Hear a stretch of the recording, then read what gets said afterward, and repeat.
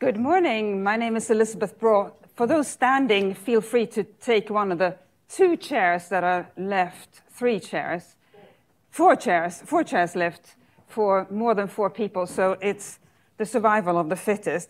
I'm a senior fellow here at AEI, and it's a great pleasure to be hosting this discussion today about defending our economies, our Western economies, against Chinese unfair practices. I say it's a pleasure because the discussion will be fantastic. The subject is obviously less positive, but we are here to try to solve it in 75 minutes.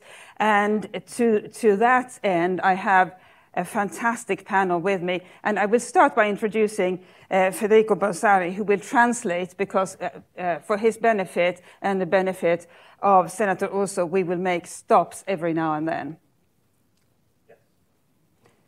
So that's Federico, who is a foreign policy expert in his own right. Then we have Congressman LaHood from Ohio, and I should mention that in Ohio people look younger as they age. So Congressman Turner is now this young. He has been pulled into a classified meeting, so he will be replaced by Adam Howard, who is the staff director of the House Intelligence Committee. He will be speaking shortly. Congressman LaHood is a former federal prosecutor and has a number of congressional appointments, which I won't recite except to mention that he is on the Ways and Means Committee and also on the House Soccer Caucus, which I think we all appreciate. And then we have my colleague Derek Scissors, who is a fantastic China scholar and runs the China Global Investment Tracker, which I encourage you all to utilize. Of course, to his left, Senator Adolfo Urso from Italy, who, to his credit, is a former journalist, but even more to his credit, is a former long-time minister in several Berlusconi governments. He was in charge of trade and is now the chairman of the Italian Intelligence Committee, Parliament Intelligence Committee. And then James Palmer, the deputy editor at Foreign Policy magazine and the editor of the China newsletter published by Foreign Policy, which I encourage everybody to subscribe to. It's fantastic. And author of 2 books about China. So with that, I will turn the floor over to Congressman LaHood. But this is just to say that well, it's a pleasure to have you all here, whether you're in the room or online. And feel free, if you're online, to tweet your questions at hashtag IntelEventAEI or to email them. You will see the email address on your screen. And of course, if you're in the room, you will be able to raise your hand because it's once again possible to have meetings in person, which is a fantastic privilege. So with that, over to you. Over to you. Sorry. Over to you, Adam, and I will yield the floor. Thank you very much, Elizabeth, and thank you, AEI, for inviting us here today in what is the first installment of our Beyond the Skiff series. And I think it is very timely that our first topic today with Congressman Darren LaHood is defending Western economies against unfair practices by China. But before we get to that topic, I want to kind of give you guys an update on where the intelligence community is looking forward to doing and where we have been changing over the last couple of months under the new leadership of Congressman Turner on the Republican side. What we are trying to do is refocus the Intelligence Committee back to the intelligence community on having oversight in the intelligence community, and then also specifically looking at what policies and what solutions we can have to the threats that are facing our nation and facing our globe right now. But before, like I said, before we go into Congressman LaHood's presentation here and panel, I wanted to talk about one of the key components that we're doing, and that is reconnecting the intelligence to the policymaking committee and to Congress as a whole. With that, we're asking for your help. We are engaging experts in the national security field throughout the nation, throughout DC, throughout academia, through other third parties, and we want your help. We want your ideas. We want your participation in as we formulate our plan to look at these threats that are facing our nation and across the globe. We want to get this, like I said, we're refocusing, getting our committee back to its core mission, which is national security and intelligence. And while most of what we do in the SCIF, we are looking to go beyond that, as I was saying. So as we look at doing more of these, we're asking not just AEI's help, but other think tanks in the community. Please reach out to us. Please, we want to have that interaction. We want to have that dialogue going forward. So before we go into this again, thank you again, Elizabeth. Thank you, AI. It's good to see everybody here actually in person. So I'd like to introduce Congressman Darren LaHood, who represents the 18th Congressional District of Illinois and has been a member of the committee for the last couple of years, and look forward to hearing this panel on this very timely topic. Thank you.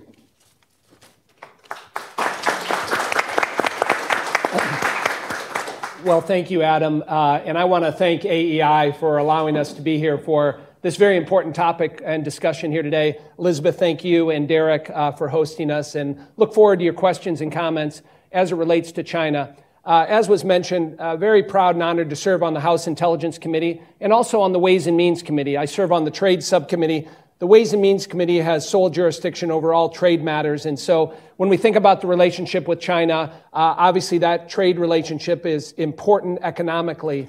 I also would just acknowledge everybody in the room here. Look forward to your engagement on these important topics. I also want to thank Senator Urso for traveling from Italy to bring his perspective from Europe.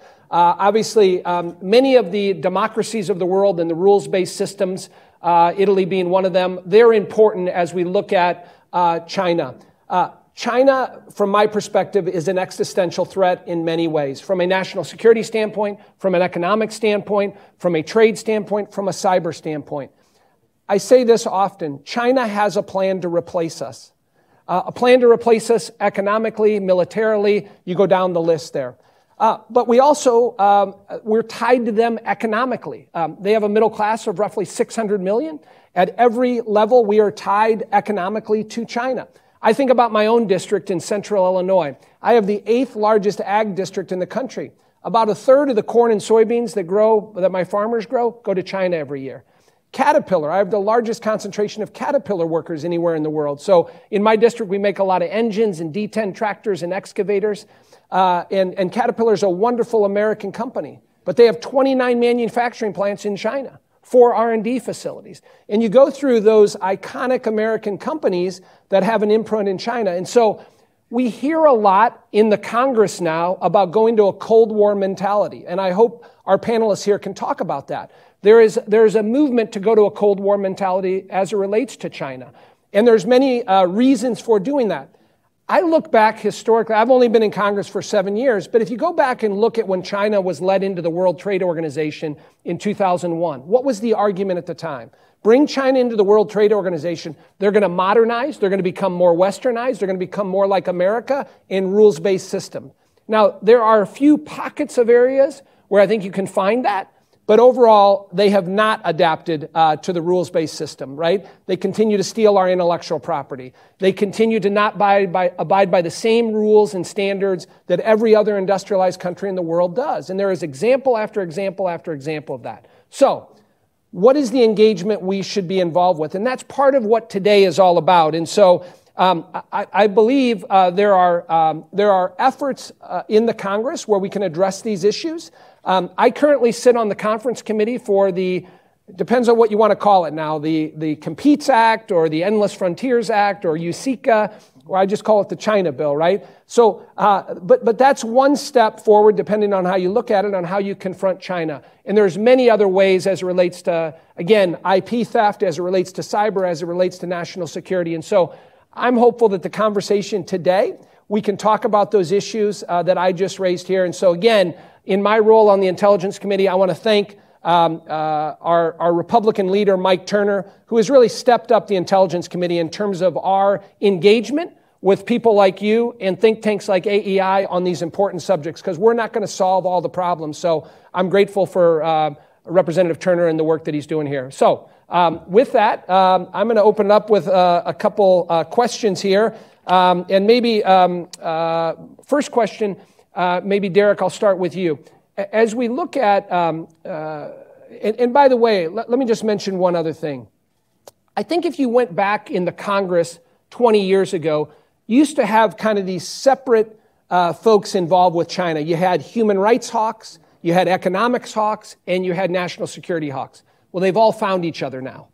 They've all found each other in the Congress, and they're united against China, right? And so we have this kind of this mentality that transcends politics in a lot of ways and what to do about China. So when we think about that and the movement toward a Cold War mentality, maybe Derek, I'll start out with you on the movement towards a Cold War mentality, and what does that mean for the economics of the United States-China relationship and where we're headed? Just a reminder to make breaks. Oh, yeah. Right. Yeah, I apologize for that. Derek, just a reminder not to get agitated and start talking really, really fast like I normally do. I will try not to.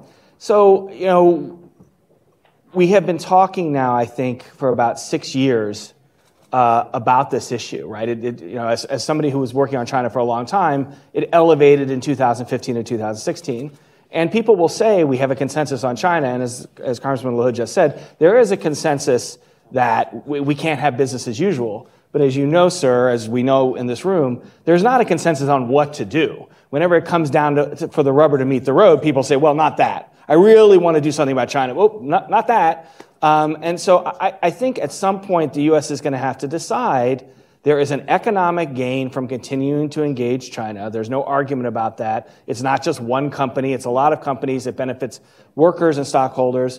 But there are also economic costs. They've been mentioned already. When you engage with China as a company, your IP is at risk. If they steal your IP, a Chinese rival gets subsidized to drive you out of business, right? You're a target just as much as you are a partner. And then we have the human rights problems, which in my view have clearly gotten worse under Xi Jinping. Xi Jinping, the General Secretary of the Communist Party, who wishes to remain General Secretary indefinitely. So we're not going to get a break with somebody new in charge. And we have a national security problem, which naturally arises because China has become more militarily capable, and now they have the idea that they can take Taiwan by force. Not arguing that they want to or they will, but 15 years ago they couldn't. Now they might be able to. So I think the U.S., my general answer to you, sir, is we're going to have to decide at some point that the economics, in my view, isn't worth it. There is a gain, and there are going to be costs. I always say to people about this is not like breaking up with Belize or Belgium or, I always pick B countries for whatever reason.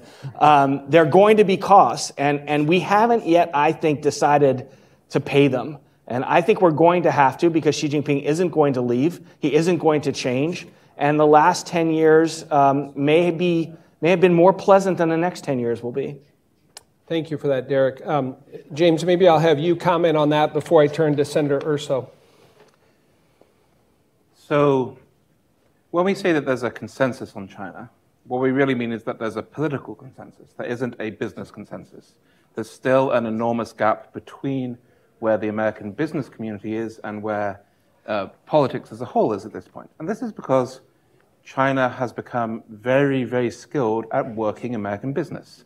Skilled at working American business through both genuine incentives and through the kind of social effectively exploiting the social capital and ego of American business leaders. And we see this in multiple ways. On the one hand, you have this genuine gravitational pull of the Chinese market, this huge attraction that 1.3 billion customers has always held, and has held since the 19th century for American business. These dreams that this could be transformed into an Americanized market, and that by doing so, China could be civilized or lifted up, which in the 19th century was seen as Christian missionization. In the kind of euphoria of the post-Cold War 1990s, was seen as accession to the democratic world, to international norms and standards.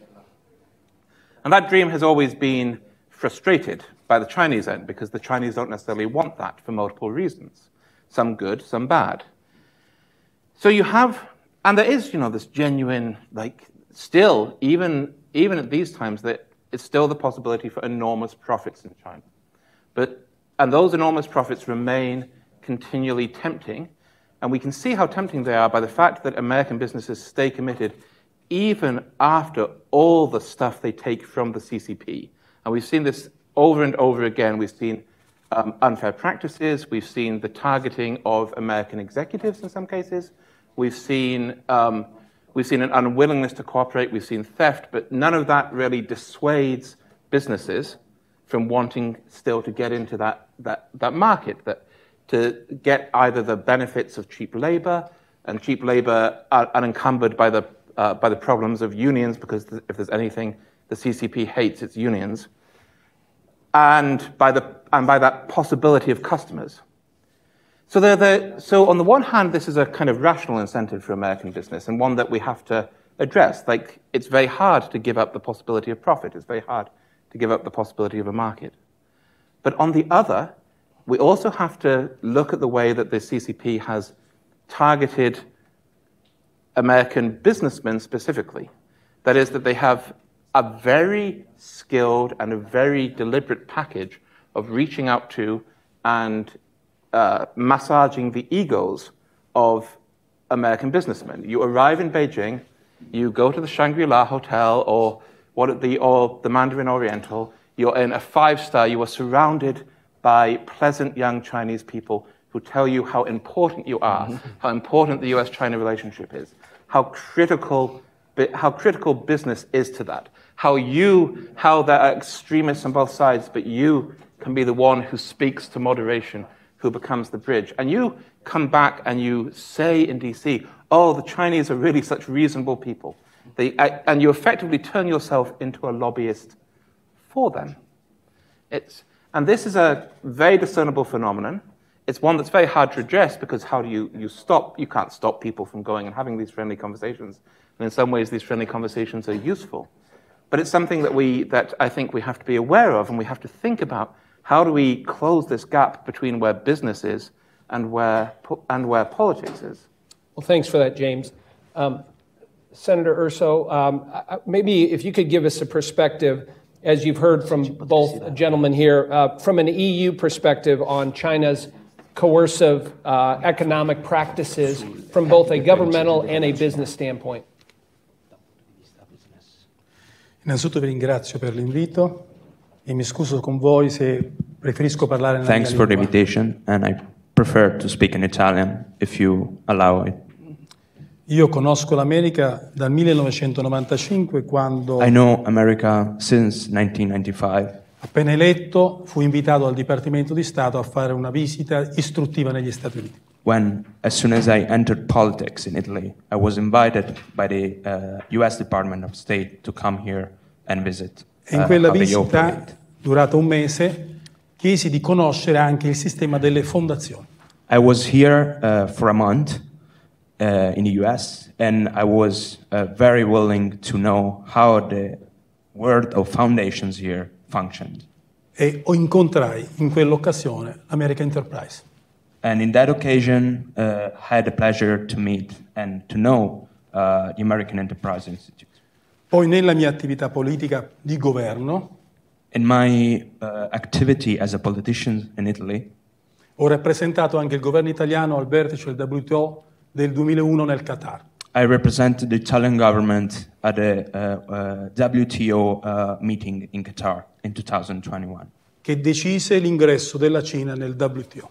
2001, sorry, which decided the accession of China in the WTO. E un minuto dopo, nello stesso tavolo, all'ingresso di Taiwan nel WTO. And just 1 minute later, there was the accession of Taiwan in the same organization. Parliamo del novembre del 2001. We are speaking about November 2001. Poche settimane dopo, l'11 di settembre. Just some weeks after 9/11. Mentre gli aerei dell'Alleanza andavano a bombardare l'Afghanistan. Just when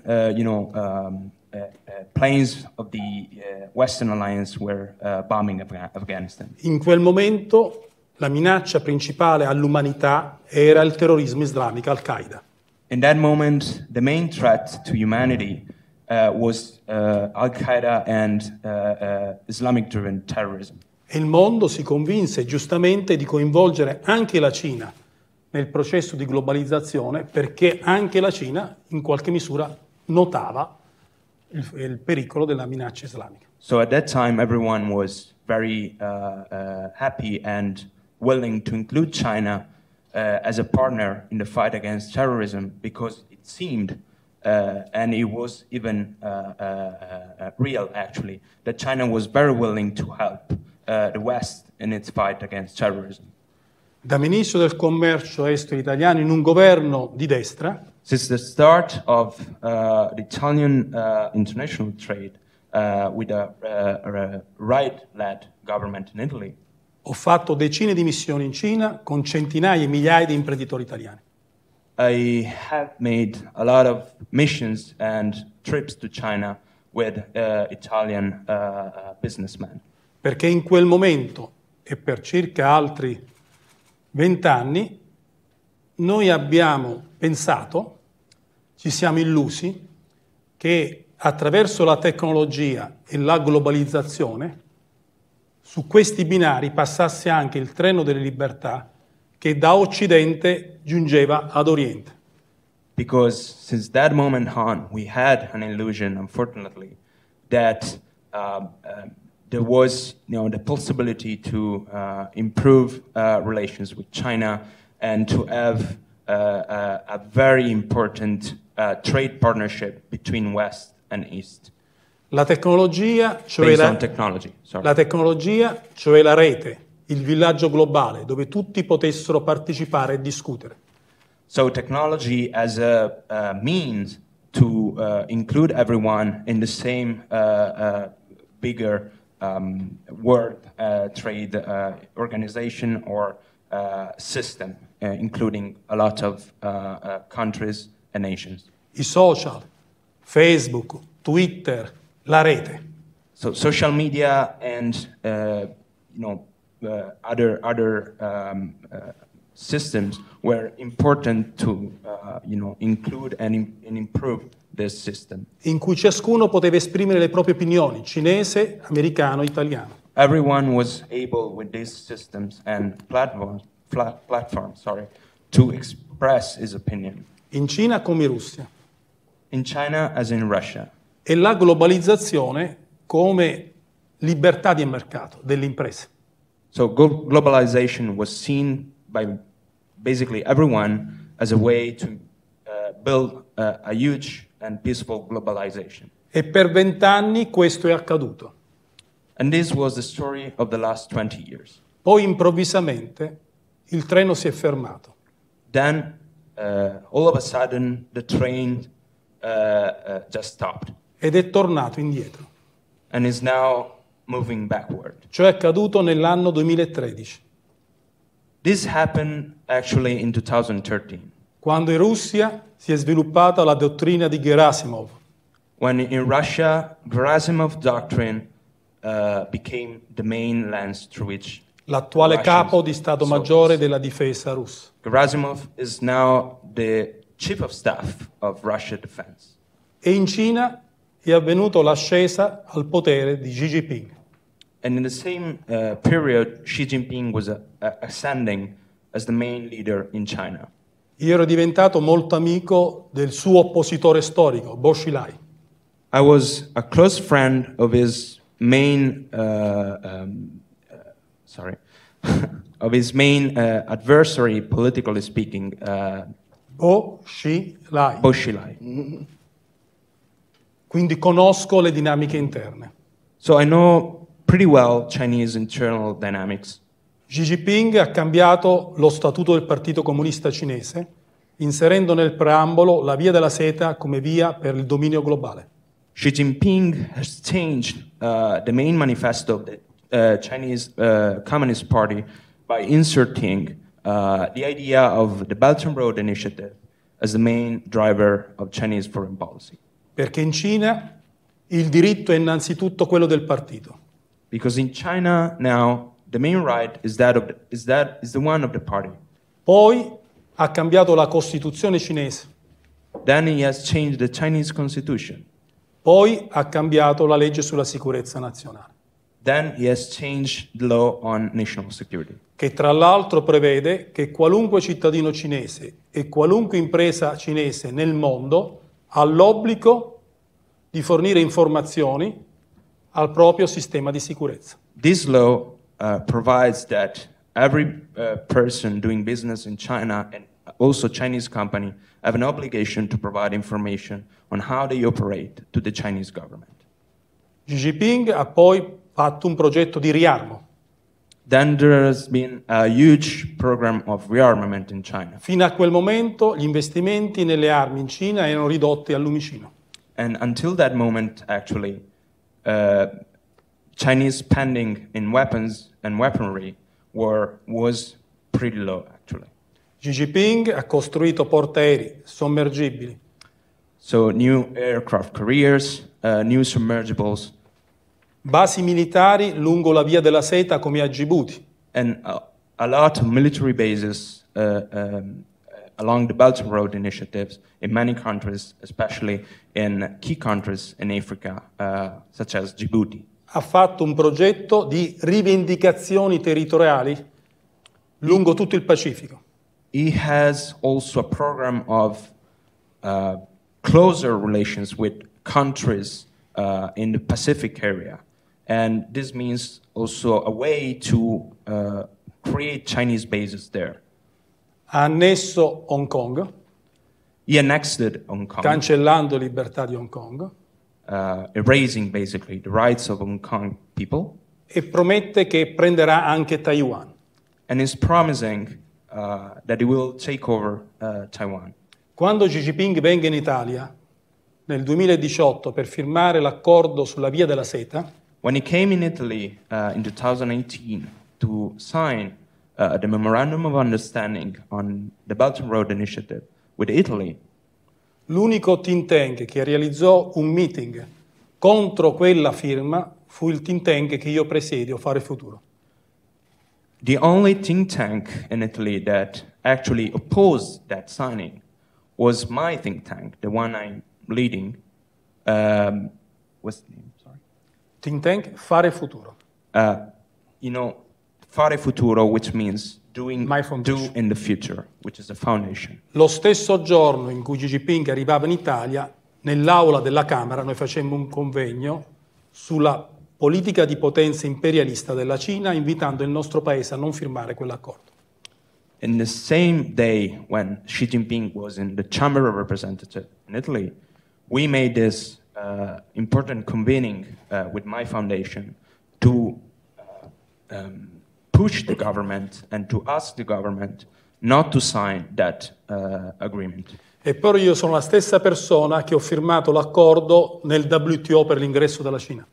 But I am also the same person that in 2001 was very happy to support China accession to the WTO. Quando l'ambasciatore cinese fu audito dalle nostre commissioni, When the Chinese ambassador was, speaking with our commissions, io gli ho detto chiaramente, non sono cambiato io, siete cambiati voi. I was not the one who changed, but actually you are the one who have changed. Mi accusava di aver fatto parlare nell'aula del Senato in teleconferenza Warsha Wong.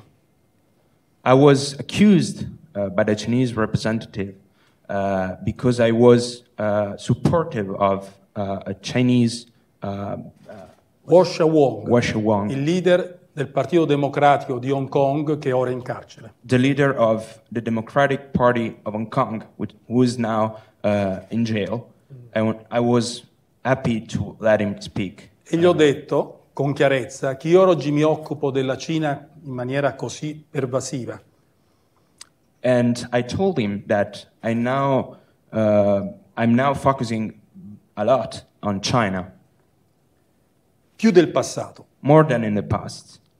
perché oggi e mi occupo dei figli degli Uiguri, di Hong Kong, di Taipei, I look at a lot of important issues regarding China, such as the Uyghur issue and Taipei as well, perché la Cina è oggi nelle condizioni di diventare la superpotenza globale. because China is today poised to become the major global power. Non una delle superpotenze, ma l'unica superpotenza globale. Not one of many superpowers, but the one. La Russia è una minaccia perché vuole tornare ad essere un impero. Russia is of course a threat because it wants to become or go back as where it was as an empire. Ma uno degli imperi. But just one of many empires. La Cina è l'unica potenza in grado di diventare l'unico impero. China is the only country now who has the power to become an empire. Pericolo tanto più grave perché Xi Jinping non è più il primo tra il Politburo cinese.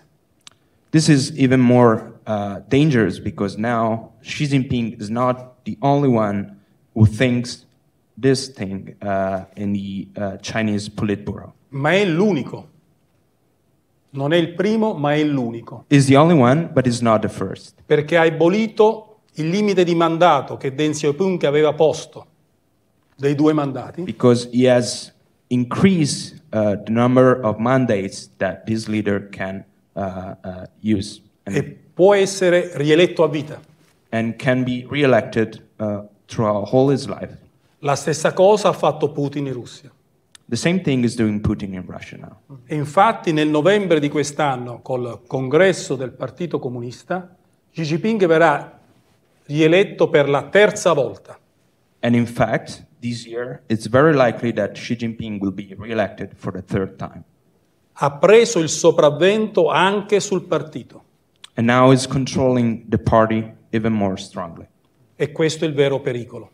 And this is the real danger now. Per cui noi dobbiamo essere molto attenti, perché la tecnologia e la globalizzazione, che erano i binari delle libertà, sono diventati gli strumenti dei sistemi autocratici, dittatoriali, imperialisti. So now we have to be very careful because what it was once the binary of cooperation at the international level, technology and globalization, are now the instruments of power for authoritarian countries. I may interject there just for a second. So Senator, appreciate your perspective on that. As you alluded to, as President Xi goes for a 3rd term and solidifies his grip on power in the convention this fall, I guess as we look at, from a public policy standpoint, from the United States perspective, and the EU perspective, you know, we've looked at a number of different things. We've heard a lot about decoupling and reshoring and what does that mean and where we've been successful on that. Secondly, we've talked about TPP, very controversial, Trans-Pacific Partnership, trade agreement with our like-minded allies and kind of surrounding China. Of course, that didn't pass. The Phase 1 deal that was negotiated under the Trump administration was really a purchase agreement. Didn't have a lot of teeth to it when it came to enforcement mechanisms. So, and as I referenced earlier, we have this bill in the Senate right now, or in conference committee on figuring out where to go. So maybe opening it up to the panel again, from a public policy standpoint, are there success stories on decoupling or reshoring that we can look at as an example? And in what direction should we be going on trade? James or Derek? So I'd say that to some extent, the anti-Huawei measures were a success. You know, you had this one very prominent, very closely government-connected Chinese company that was the target of a whole round of measures by the US. Now, it's still very difficult to detach Huawei technology from US systems and EU systems, even when there's been the promise of that. It's become so embedded, and this process always takes a long time. Ironically, on the Chinese side, you know, they've been trying to switch from using Windows to using a homegrown Chinese desktop OS for 20 years without success. There's still, vast majority of the Chinese government still runs on Western software.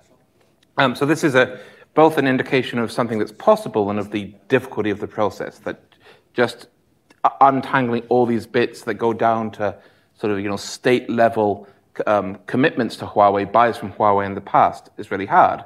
But Huawei also provided us with some very useful models for sanctions that have been, and sanctions tools that have been revitalized and used against Russia in these cases. So there's also a degree to which by targeting, honing in specifically, we're able to see what tools work, to see what kind of packages can be put together.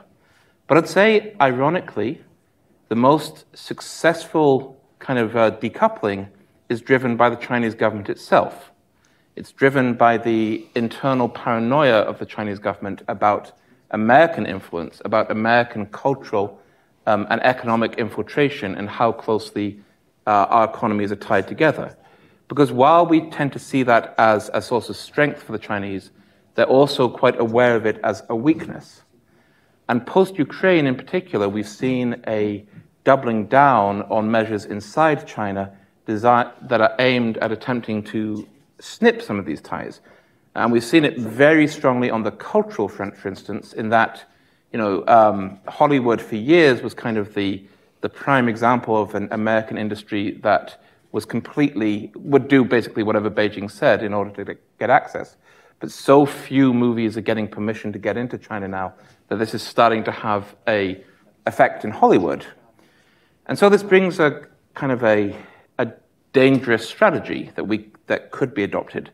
Like, do we in fact encourage these autarkic, these paranoid tendencies on the Chinese front in order to create these decoupling, when it comes also with the risk of great power conflict, when the people who push forward these measures are also the people who see the hand of the CIA everywhere, who believe that China is being deliberately encircled, who believe that China may have to strike back in order to free itself from the grip of America. And so while I think we can recognize that Chinese paranoia is there and can be very useful in terms of pushing a decoupling agenda, it's also a little bit playing with fire, and there are aspects in which we want to discourage this paranoia. Where the idea would be, the idea really would be for them to be economically paranoid but militarily trusting. But I don't think that's going to happen. The two are so inevitably linked together. Thank you for that. Derek, you want to comment on that? Yeah, I mean, just a quick response to James and then to your question. I don't think we're going to get Xi Jinping to change his behavior. There were a lot of people who thought he was a reformer in 2012 and 2013. Right. I'm in print at the time saying, you guys are out of your minds. They were out of their minds. People now saying, oh, after the party Congress, he'll be better. He'll be what he's been his entire career, which is a very repressive status with dreams of grandeur. So I don't think we're going to be able to manage his paranoia. China's paranoia is not really hard. It's not very easy to separate from his own paranoia. We're just going to have to accept it. It's unpleasant. It's dangerous, but that's the way the world is and will be until he's no longer in charge. With regard to your question, sir, I would go back to CFIUS reform. CFIUS is Committee on Foreign Investment in the United States. We had the bill was ultimately passed 85-10 in the Senate and 400-2 in the House. I always tell the joke that if you introduced a measure in the House that American mothers are the best mothers, it still wouldn't get 400-2 passage. So this was a really bipartisan event. And we had a lot of people saying we're worried about overreach, which was a legitimate concern. That mostly got handled, certainly at the congressional level. And we had people saying, oh, this is going to be terrible for the United States if we have a stronger national security protection on inbound investment. And it didn't harm us at all. Sorry, a little too fast. I'm getting agitated again. And the reason I'm getting agitated is because we're recreating some of those arguments with regard to outbound investment and supply chains.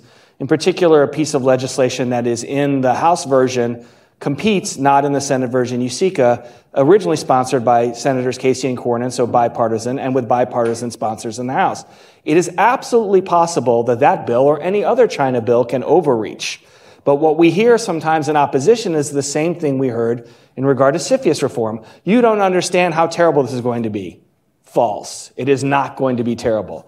These are inalienable rights of American corporations. Also false. We weren't allowed to invest in the Warsaw Pact. We're not allowed to invest now in North Korea and Iran. What we have, in opposition to this is genuine, legitimate caution and people saying you're not allowed to interfere with us making money. And that is not the national interest. It's the interest of some companies, should be considered. But we saw with CFIUS reform, this can be done right. It can be done with bipartisan support. It did not hurt the United States economically. And even the people who opposed it, you don't hear this, oh my goodness, this was so terrible. So I think there is a way forward for other actions looking at that model where you have to be careful about overreach, but perhaps some of the hysterics from the business community can be set aside. Thanks for that, Derek. I want to open it up for questions or comments. I know we have some online questions here, but for the audience, for questions for any of the panelists. Oh, yeah. Peter Samar. I can do the question both in Italian and English. Mia domanda per il senatore Orso and my question for Congressman LaHood. Peter Samar with Capital Intelligence, CI Ukraine. My question is about secondary sanctions. We're seeing sanction violations in Qatar, UAE, China, companies that are, Rosneft, for example, in Italy, they took Banca Intesa, did the deal of selling a 20% stake of the Russian oil company to the Qataris. Right after 2014, we're seeing similar sanction breaking by other European companies, Caterpillar, but in UAE, Qatar. E sulla stazione secondaria, cosa farà Italia e Stati Uniti per evitare queste attività e poi i benefici maggiori sono cinesi. So there seems to be the biggest benefit, the country that benefits the most from sanction breaking is China, the Russian China. What would you do now and how can you work together? As Italy's our closest ally, NATO and closest ally on the Ukraine sanctions. Thank you. Go ahead, Senator Urso, do you want to answer? L'Italia ha recepito appieno tutte le misure sanzionatorie che insieme agli altri partner europei ha deciso nei confronti della Russia. Italy has, provided support and is in line with what its allies have decided regarding the sanctions against Russia and is perfectly integrated within this package of sanctions. Sia quelli riferiti appunto al commercio, agli investimenti russi, alle imprese italiane hanno di fatto lasciato la Russia. Both those regarding Italian enterprises operating in Russia. O ne stanno programmando via via l'uscita. And these enterprises have, are now living in Russia or are planning to do so in the near future. E ha provveduto al sequestro dei patrimoni, degli investimenti degli oligarchi nel nostro paese. But at the same time, has also been fast in, take all the possessions of Russian oligarchs in Italy.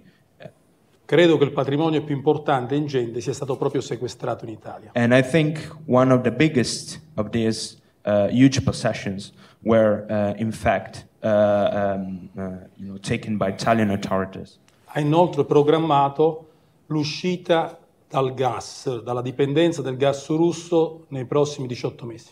Italy is also planning to leave its energy relations with Russia in 18 months from now. L'Italia importa il 40% del gas dalla Russia. But you have to bear in mind that Italy was dependent for more of 40% on its energy needs from Russia. Ma già nel 13 gennaio di quest'anno il comitato che presiedo, in una relazione al Parlamento sulla sicurezza energetica, 40 giorni prima dell'invasione in Ucraina, chiedeva all'Italia di liberarsi dalla dipendenza dal gas russo. But even 1 month before Russian invasion of Ukraine, my committee was already presenting the Italian Parliament with a document, stressing the need to diminish its reliance on Russian energy sources. Lo faremo, questo avrà un costo per il Paese. There will be huge costs for Italy. Sarebbe opportuno che gli Stati Uniti si rendessero conto e agissero per ripartire in maniera equa i costi delle sanzioni. And so, for this reason, I'm here to stress the need for the U.S. to support Europe and European countries in their endeavor to diminish their reliance on energy sources, which is very difficult for us. Perché se ciò non dovesse accadere, se l'opinione pubblica italiana comprendesse che noi paghiamo un costo molto elevato, più elevato di qualunque altro paese, sarebbe difficile tenere il fronte interno. It will be very difficult to maintain our current support in the current situation if our partners internationally are not helping us in doing so. Sulle sanzioni secondarie sulla Cina, ovviamente, ove necessario, dovrebbero essere prese, ma è un problema molto diverso. Secondary sanctions, when it comes to China, are kind of different problem, actually. Perché la Cina è ovunque. Because China is everywhere. E anche negli Stati Uniti. And is also very present in the United States, by the way. Isolare la Cina sul piano economico è praticamente impossibile. So isolating China from an economic standpoint is very difficult. Aveva visto giusto McCain quando si candidò la prima volta contro Obama.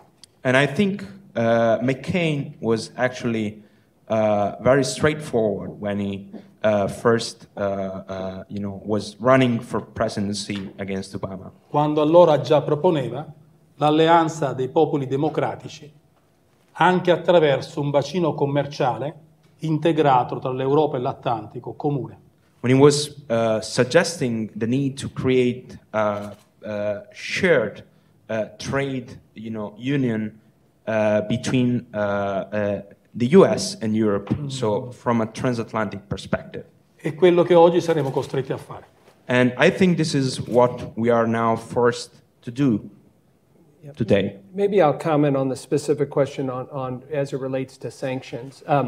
A couple things on that. We've looked at this on the Intelligence Committee as you look at the conflict in Ukraine. Obviously, the implementation of the sanctions and the enforcement of the sanctions are vitally important to the conflict. And to your point, there are violations and there are deficiencies, and I think we're working to remedy those. If you look at the sanctions that we put in place against Iran, and they were very, very successful. Now, it's a little bit different situation with Russia now, but there has to be consequences to the violation of the sanctions, and China has not felt those consequences, in my view, on that. And so as we continue to observe and see how they do that, I think consequences from the administration are going to be important. Unfortunately, that's the only thing that China understands. Now, say what you want about, I'm not generally a fan of tariffs, but the tariffs that were implemented by President Trump got the attention of the Chinese, right? I'm not one to want to get into a trade war, but when you put consequences like tariffs in place, those have a real world effect on it. And similar to the sanctions enforcement mechanism, I think you have to have that. And we'll see what happens with this administration on it. As you might have seen earlier this week, Jake Sullivan, the National Security Advisor, met with his counterpart from China. They had a 4.5-hour meeting and talked specifically about the violation of the sanctions. If there is not, proper enforcement of that or follow-up on that, I think there will be consequences. And the role that Congress can play on that, a lot of that is done by the administration, but I think we're ready and willing and able to get involved. Thank you. Other questions from the audience? Yeah, in the back there. Hi, thank you so much for speaking to us today. I was wondering if we do a Cold War policy with China on the business side, is there a possibility that lowers their inhibitions and all of a sudden the Belt and Road Initiative is much more active and they're much more aggressive on the South China Sea? And if so, is there any plan to combat that, or what do you propose we do about that? I'll have these guys come. I would just say, I think one of the best things the Biden administration has done thus far is AUKUS, the agreement with the Australians on the nuclear submarine deal. That got the attention of the Chinese. We need to be more involved from a geopolitical standpoint. This is my own view. Geopolitical standpoint, from a military standpoint, we have to be more robust when it comes to the South China Sea in the Indo-Pacific region. So that's a step in the right direction in terms of being more forceful. as you've seen the military pivot, for the last 20 years, we were heavily involved in terrorism post 9/11.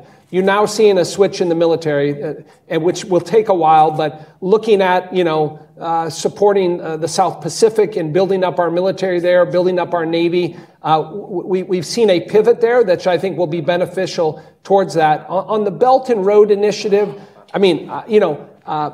China thrives on dictators and authoritarian regimes, right? That's where they go in and sell Huawei and sell their surveillance systems to keep kind of those dictators and authoritarians in power. I think the Belt and Road Initiative is going to continue to go down the road, but it's had mixed opinions, the Belt and Road initiative, right? I mean, there's many examples in sub-Saharan Africa and other places where the Chinese have been run off because of their policies they put in place. So anyway, I'll let either of these guys answer on that. I guess I'll go first this time. I think you're raising an important general point. I'm not really worried about the Belt and Road in terms of the U.S. As the congressman just said, there is harm to local countries that can be done by this alliance between dictators and Chinese state-owned enterprises. But the Belt and Roads has actually shrunk in size in the last few years. I do think your general point is well taken. The Department of Defense has reported in the last few months that predatory Chinese policy, starting with the theft of IP, and then I'll add in subsidies to scale up Chinese competition, has undermined supply chains in the U.S. defense industrial base. So we're not just talking about your phone. We're talking about things that we need to defend our interests internationally, including possibly against China. And what that means is if we were to get into a conflict with the Chinese, there is an element of economic coercion there that they can inflict upon us. And to get to the point of your question, if we are going, as I think we should, because I think we're facing a cult of personality dictator, to adopt a more confrontational posture with China and say, no, your behavior has not been acceptable, and we're going to have to make sacrifices to get you to change, we have to be ready. And I'm not sure that we are. You're saying that if we reduce, I take your point, you're saying that if we reduce our economic engagement with China, they may become more willing to take risks. And I do want to reduce our economic engagement with China because I think it's hurt the U.S. in a lot of ways, for example, in the defense industrial base. I don't want to eliminate it. I want to reduce it. And if they are more willing to take risks, are we ready for that? So I would add an element to your question. There are some things we should do to strengthen the United States that may cause a Chinese reaction, and we need to be prepared for that reaction. And not the only example, but the most dramatic example is the standoff over Taiwan. If we were to get into a conflict with China over Taiwan, the damage caused by the Russian invasion of Ukraine to supply chains would be dwarfed in comparison. And I'm not sure the U.S. is ready for that. James?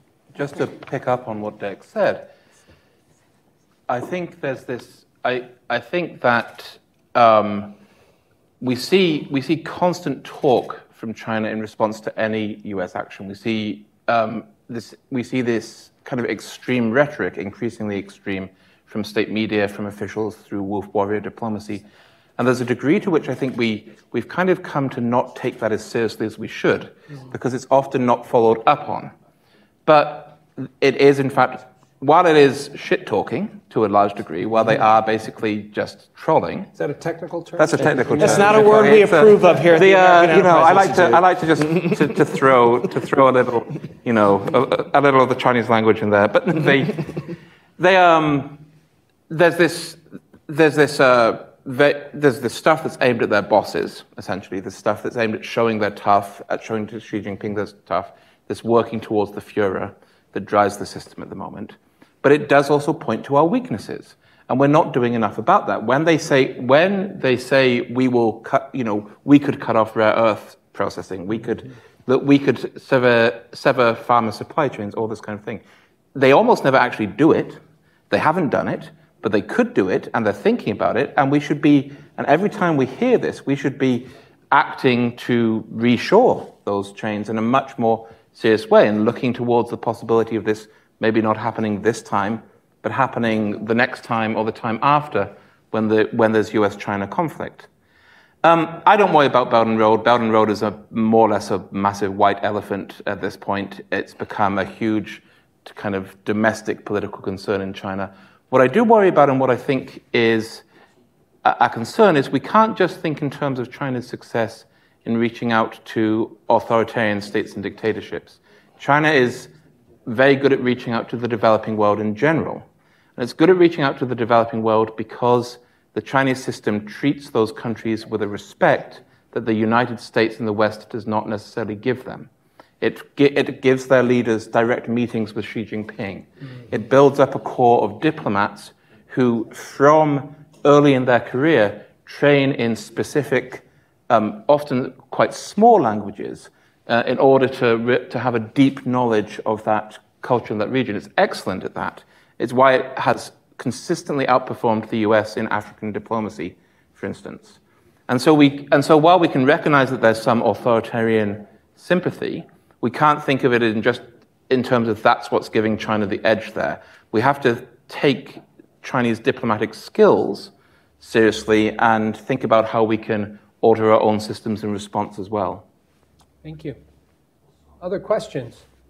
Okay. Yes, Purtroppo tra poco dovrò lasciarvi perché ho un impegno impellente. Unfortunately, I have to leave soon for another engagement. Vorrei esprimere due concetti in sintonia con i miei colleghi. But I'd like to express a couple of issues together with what you have said so far. Il primo è che per quanto ci riguarda è importante una politica occidentale per l'Africa. The first one is that from our perspective and for the US as well, it's very important to create and establish a sound policy for Africa. Perché i paesi africani oggi sono di fatto sottomessi alla Cina e alla Russia. First, because currently China and Russia are really doing a lot of business in Africa and are strengthening their position in Africa. Il secondo concetto è che credo che l'Occidente debba sviluppare un'autonomia strategica. And the second one is because the West needs to improve its strategic autonomy, and especially Europe. Nei settori a più alta innovazione tecnologica. In sectors such as high-end technologies. Per assumere appunto una propria indipendenza in tutte quelle aree, per esempio dell'economia digitale, dell'economia ecologica, in tutti quei settori produttivi in cui noi dobbiamo garantire ai nostri popoli una appunto autonomia generale. To strengthen all these sectors ranging from space technology, green technology, where we need to create our autonomy in order to not be taken over by China in the future. La filiera produttiva, dalle materie prime al prodotto finale, deve essere garantito all'interno delle democrazie occidentali. So all the process of high-end technology from the development to the production phase must be kept within West control. In tutti i settori strategici. In all strategic sectors. Thanks. Thank you. Questions? I have one online question here. Actually, I don't know if Senator Urso, are you leaving? Yes, he's leaving. All right, sounds good. Thank you. Thank you. Thanks, Senator. Take care. Whoa. Any other questions from the audience for either Derek or James? Go ahead, sir.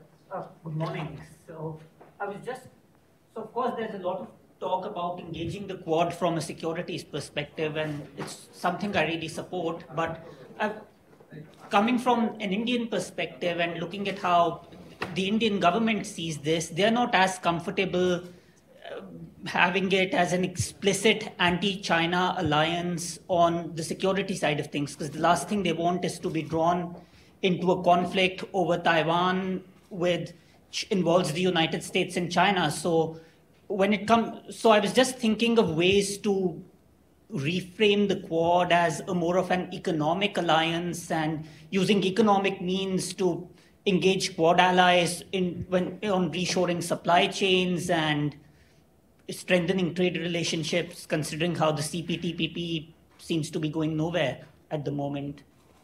Well, I think you raise a number of interesting points as it relates to our trade policy. And to your point, obviously, India plays a vital role in the Indo-Pacific region. And we need to continue to cultivate that relationship and from an economic standpoint. As you know, it's been tough to break through the bureaucracy of India sometimes from I think that's an understatement, from a economic and a business standpoint, right? But obviously there's tremendous opportunity there. And so, yeah, I mean, I think you have to think strategically, and it all ties into national security, right? But when we talk about supply chain, I mean, I always use the example, at the height of the pandemic, we were 95% reliant on the Chinese for PPE, for reagents, for generic drugs, for pharmaceutical drugs, 95%. And so, again, we're going to have another health crisis in this country at some point. So figuring out how do we reshore that? How do we bring supply chains back? We're having that conversation right now with the CHIPS Act, right? On semiconductors, right? As you look at the state-owned investment by the Chinese when it comes to semiconductors, I mean, they're building out for the next 30 years. They want to be the dominant player when it comes to semiconductors. So the bill that's been introduced that we're debating in Congress, right, would change the narrative on that. And again, lots of folks on both sides of the aisle that believe this is a national security issue as we look to the future. And so we're having those conversations, but we have to have action at some point on the supply chain issue. And where we can look to India, I mean, from a free trade standpoint, the Ways and Means Committee has looked at India, but you look at the free trade agreements we've engaged in, USMCA, for example, Mexico and Canada, 28 chapters that lay out how you to get India on the same page with us. I mean, we're years away from that right now. Doesn't mean we shouldn't work for that. From intelligence standpoint, from a national security standpoint, we ought to be cultivating India, particularly because of their close relationship with Russia, as we saw with the UN security vote, and they supported, or were neutral, I guess, when it came to supporting Putin. So anyway, I've talked too much. You guys comment on that. I just have a quick comment. I'm not an expert on Indian politics and security, but I see some of the paralysis in India that I feel like we face here, only worse. We have not been in a violent conflict with China. China is not trying to change the border situation with the United States, and it is with India. And India is very dependent on China economically, as its leaders are aware. And yet, when the United States approaches India, we're told, oh, whoa, we don't want to be too friendly to you. I'm like, okay, if that's the call, then you can make that call. But it's hard from the outside to understand why, when you have a serious border dispute with a dangerous country, right? It's not like having a serious border dispute with Nepal. No offense to Nepal. I'm just saying it's a lot worse than that. And you have a lot of economic dependence on that country. And you have partners who want to reduce their dependence on that country and your dependence on that country. And it's not just the Indian bureaucracy. The Indian government's like, well, that's all nice, but we have our own economic path. Yeah. And that's fine. India is allowed to choose its own economic path. It doesn't seem to want to make any difficult decisions to work with others. And this is a situation where India is much more economically dependent on China than the United States. So the idea of being economically dependent on the United States is a little bit far-fetched. So I, of course, agree with the congressman. India is a great prize in terms of U.S. foreign policy. But I think the first step has to be an Indian government that says we're willing to shift in response to the way the world has changed. James, any thoughts? So just very quickly to speak to the military side of things, I think you're right in that India doesn't want to have this military discussion, and in part that's because the Indian military establishment is this bizarre mixture of naive and overconfident and terrified of China. And this is a really hard line to walk because simultaneously you'll get them claiming that they could, this sort of, our boys, exaggerated, we're all sort of familiar with, unfortunately, the degree to which military rhetoric can get overtalked. We'd send them running back to Beijing in an afternoon, and oh my God, they're going to completely overwhelm us. And there seems to be very little. I think the US can play an important role in helping India actually think about what a conflict would look like, because the Chinese are certainly thinking about it. They've put, as we know, poured so much effort into the Himalayas, and we're seeing this, building out not just of the major conflict zones, but this quiet building out through Bhutan, through Nepal, this real establishment of superior positions. And India is going to face that conflict at some point, like it or not, and it may be the United States' job to sort of, while talking about the economic aspects, to also shove India into recognizing that reality. Maybe one last question, and then we're going to close it out here. If anybody's got a final question. Yeah. Hello, Tenzin Lodo. Thank you for being here with us. My question is about Tibet. A few months ago, Freedom House put out their annual list of the most restricted countries and regions in the world. North Korea came in second, and Syria and Tibet were tied for number one. So my question is about, what do you think the U.S.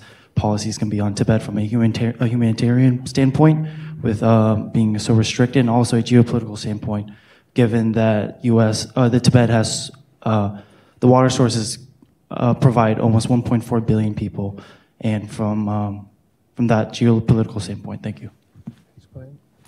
I'll go first, just because I want to tie your question back to the ostensible topic of the event, which is, one of the reasons to fight Chinese economic warfare, to punish the recipients of stolen American intellectual property, not to let them just operate freely in the international marketplace when they're have been involved in essentially a criminal activity, to strengthen U.S. supply chains. So as the senator said, we don't have high-tech supply chains that become dependent on China, is to allow us to make clear decisions about how to handle Chinese human rights violations.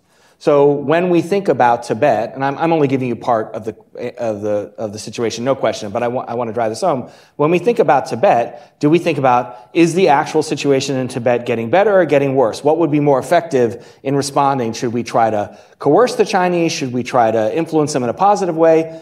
But we get 2 steps into that and somebody says, whoa, whoa, whoa, the Chinese might retaliate against us economically, we can't do it. And so, the congressman brought up this at the beginning, human rights, the military, economics. Of course, I'm an economic determinist because that's my job. If we don't reduce China's leverage over us, we can't make the right choices. This bears to the question before about the BRI. We can't make the right choices with regard to Tibet. So just one angle on this. I think American policy toward Tibet would be improved if we were less worried about economic dependence on China. James, anything to add? I think Derek's quite right, and I think of the 1970s when we were able to put pressure on the Soviet Union over human rights to a strong degree, mostly because we didn't have this dependence. We had the economic leverage over the USSR, in fact, in most cases, and it's going to be a very difficult process to get to anywhere near that stage. But the more the US is able to operate without fear of retaliation, the more it's capable of acting on human rights. We've also seen, I think, in Xinjiang, this example, which I think you can argue both ways, in that on the one hand, China has responded to US efforts with vitriol and refusal to comply and the general opacity of Chinese business, so that it's effectively impossible to tell whether something uses slave labor or not, because the supply chains are all not so deliberately messed up. But on the other hand, it also ratcheted down the excesses in Xinjiang from the very worst point to a point that is now merely very, very, very, very, very, very bad because of international attention and the attention being paid by the US. So I think that there's real value in coming at it from an economic standpoint, in saying and doing things like the Uyghur Forced Labor Act, I forget exactly what it's called at this point, and thinking about those models for other places where oppression may be ratcheting up, as worryingly we've seen signs of in Tibet in the last sort of year or so. Thinking about ways in which there is a value in just drawing attention to that, in having officials and the government there know that the outside world is focused on that. That can be useful in itself. Well, thank you, James, for that. That brings a conclusion to our event today. We could have talked all day on China, right? We didn't talk much about Taiwan or Hong Kong or the Uyghurs and lots of other issues. But let's give Derek and James a round of applause for their being here today. And again, I'm grateful to AEI for putting this on. We look forward to coming back. Thank you for that. Thank you for the fantastic discussion, and thank you, Congressman, and to your colleague Mike Turner for your leadership on these issues, and of course the House Intelligence Committee. And it occurred to me, as I was reading the notes before the event, that you represent a district in Illinois of 710,000 people, and I sort of wondered how you managed to represent 710,000 people and worry about these things. But I concluded it comes together because, as you mentioned with Caterpillar, these are not abstract issues. China's unfair practices are not abstract issues that concern only foreign policy wonks and intelligence wonks. They concern every single one of us because we, as ordinary citizens in our countries, notice the difference when our companies can't compete, or when they move their parts of their supply chains or even their manufacturing to China because it's advantageous for unfair reasons. So it all comes together, and so it benefits your constituents, Mr. Turner's constituents, and indeed, I think, every citizen of this country and other Western countries that our legislators think about these things, legislators assisted by journalists and think tankers.